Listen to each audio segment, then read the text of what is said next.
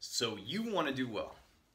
You want to kick ass in medical school. You want to have the top grades.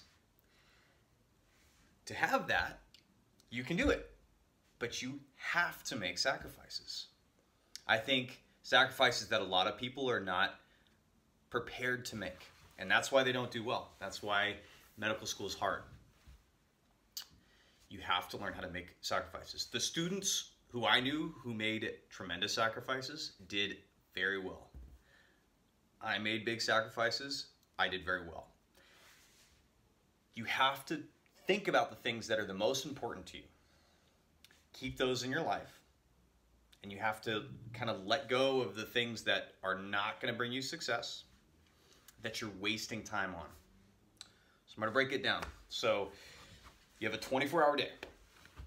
You have to sleep.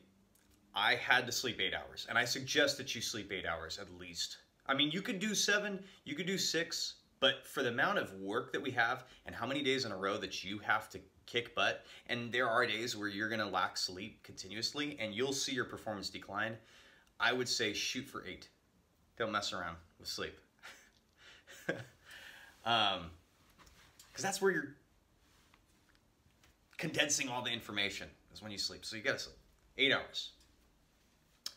Then you got 2 hours of lecture.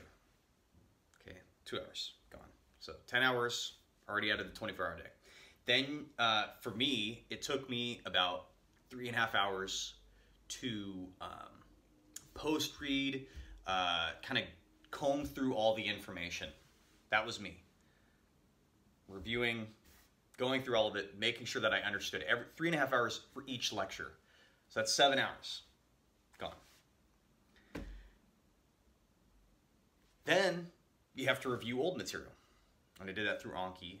And if you've seen one of my other videos, I actually used lecture time to actually do my Anki. But outside of that, I would also do an extra 3 hours. So I'm doing 3 hours plus the 2 if you go to lecture. So, but 3 hours of Anki.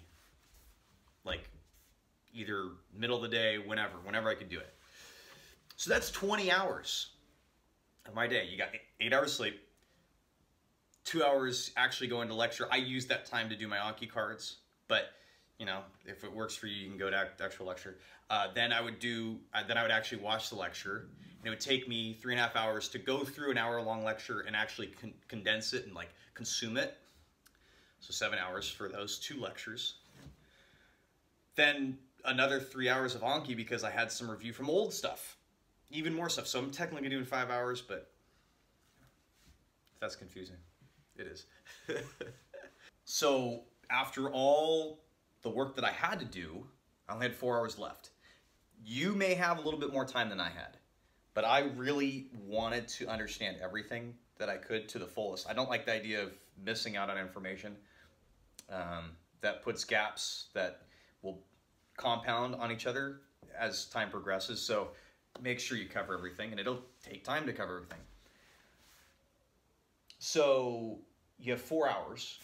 So the average American spends 5 hours on their phone. 5 hours on their phone. People are addicted to their phones. I'm addicted. Probably everybody's addicted. I mean, it's addicting. The sacrifice you're gonna have to make is usually, I'm gonna tell you, the people who did poorly, they were addicted to their phones. Simple, addicted to their phones. Instagram, Facebook, YouTube. The technology is what slowed people down. It separated people from A's to C's. It was incredible. The people who were committed to doing well and were willing to make the sacrifice of the addicting things did very well. There was a friend of mine who was in school who tried to play video games. He realized very quickly that he had to give that up because that's another addicting thing. Alcohol drinking. That's a huge one. You have to give up certain things in your life that you enjoyed. Alcohol, video games, Facebook, Insta.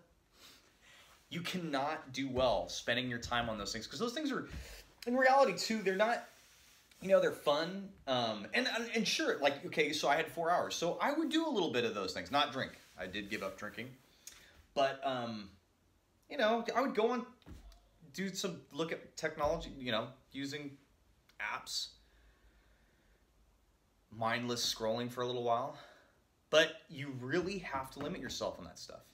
For me, I would delete all those things in the school year. Honestly, I would delete Facebook, YouTube, Instagram, Twitter. I even had to delete my news app because I was addicted to news too. I would scroll anything that you can scroll and that would continually give you information. I think those are the worst ones because you can get stuck and lose a ton of time really quickly, and you have so much work that you have to do. And the days that I was my least productive was because I was messing around, because I had just, it makes things horrible. It makes things horrible. If you spend too much time on those electronics, then you have all this work to do. Your anxiety goes way high, and then you know what people do? They get on their electronics because they have high anxiety, and they don't want to do it. It's just like a repetitive cycle.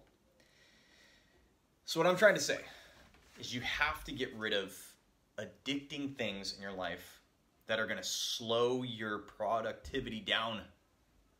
Productivity. I said that weird. But you have to get rid of those things.